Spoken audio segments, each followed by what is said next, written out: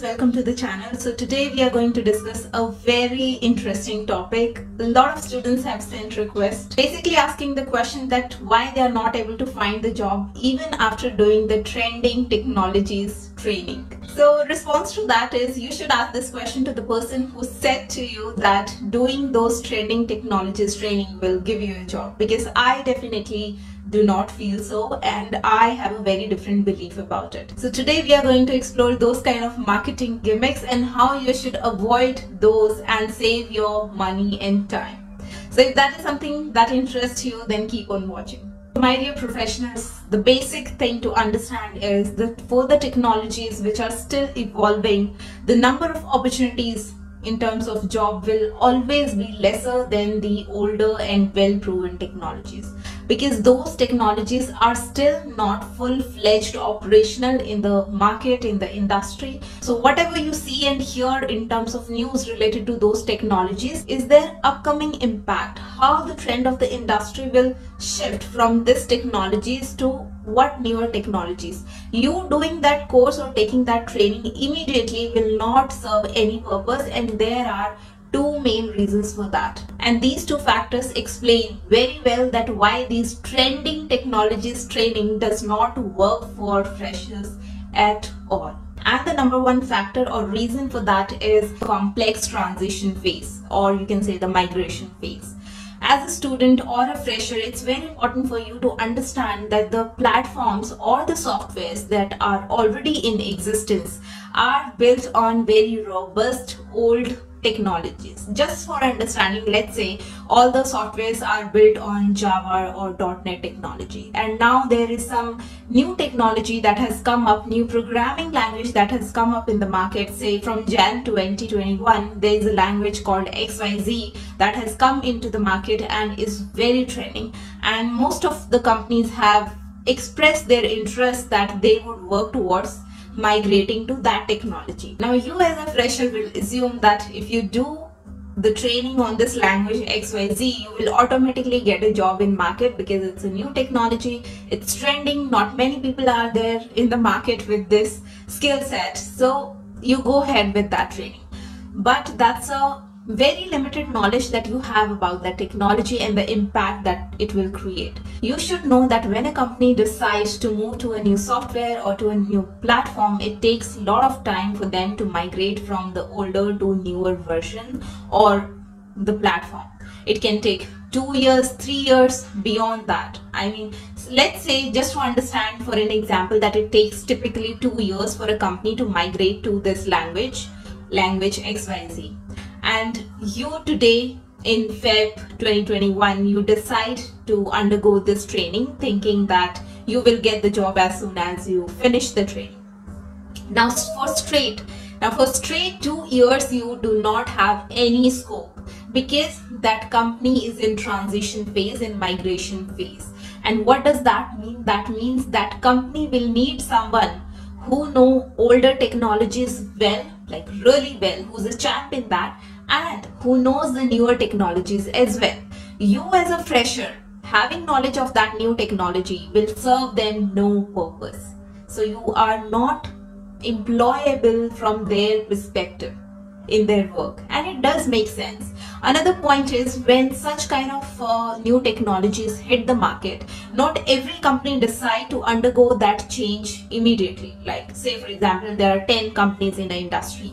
One may decide to go under change immediately. Others may take 2 years, 5 years, 10 years to decide that they eventually want to convert their platform to the newer technology. And that, my friend, leaves you with a very limited set of opportunities. And as I said, even if a company decides to undergo change immediately for straight 2 years, as per this example, you have no chance because they are in migration. But post 2 years, there will be so much competition for you, because every single person, every person who's passing out of BTech or engineering colleges will have this certification, because they also feel it's trending in the market. And as I said, there will be a very limited set of opportunities, but the supply by then will be very high, and then it disturbs the whole supply demand ratio. Now moving on to the second most important reason that why it's very unlikely that you will land in a job after doing your trending technology training as a fresher, and that reason is the long evolution phase. Now when the technologies are still in evolution phase, we do not know right now what will be the impact of them or how we are going to use them. Technologies like artificial intelligence, AI, is still in evolution phase. I know it has been since very long, but still we do not know how we will use them full-fledged in our day-to-day work, or how we'll transition from our older technologies to these, how these technologies will help us in future. Certainly there have been advancement and the job opportunities have been created by AI technologies for a lot of people, but still a very limited ratio. And if listening to that, freshers and students are getting a perspective that blindly they should go after doing a AI certification that will help them land in a job because that's what's trending, that is what you can see in near future, then that will yield you no results at all. I'm surprised by the questions freshers ask. People who are passing out in 2021, 22 are asking me questions like, will the job of software developer exist after a few years, because AI is coming and it seems it will erase all software development jobs. This is not at all true. This is as good as saying that because robots have started doing medical surgeries on humans, that means job of doctors is in danger and nobody should pursue MBBS. Hope you get the point. I'm using specifically this example so that you people can relate, because this is such a hilarious statement to make that AI will erase software development jobs. Guys, it will not. Certainly not. The nature of job may evolve and change over a period of time with the advancement of technologies, but not the job itself.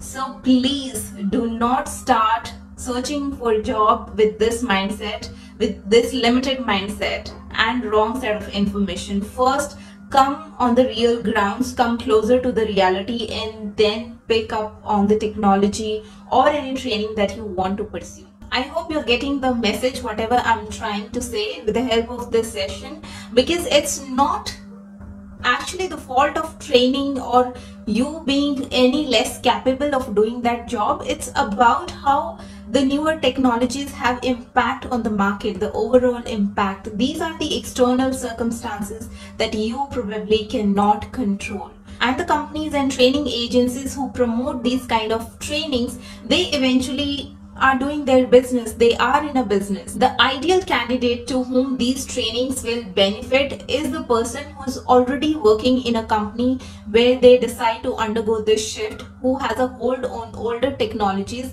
and now learning this new technologies will help him, or rather he helps the company to undergo that shift, to undergo that change. So these trainings will be most helpful for those kind of people. So I am not putting all of this information out to discourage you guys, to give you a message that don't go after any sort of training. No, it is not about that. Of course, ultimately it's your call, but I'm here just to tell you that be closer to reality, come to the real factors which impact the industry, which impacts the job opportunities, and then decide about your trainings and learning programs that you undergo.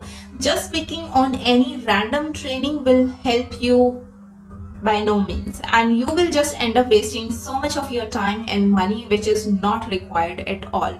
Instead of that, focus on something which is your real interest. I know all this information sounds a little overwhelming and you guys will have a lot of questions after hearing this, because this session is quite opposite to the popular belief. I totally get that. So if you have any questions related to the same, please feel free to leave them in the comment section. I'll try to include the answers either in my next video or in the comment section down below. So drop them there and keep on watching more content on Corporate Diaries to be corporate ready, and I'll see you in my next video. Till then, stay safe and healthy. Take care. Bye.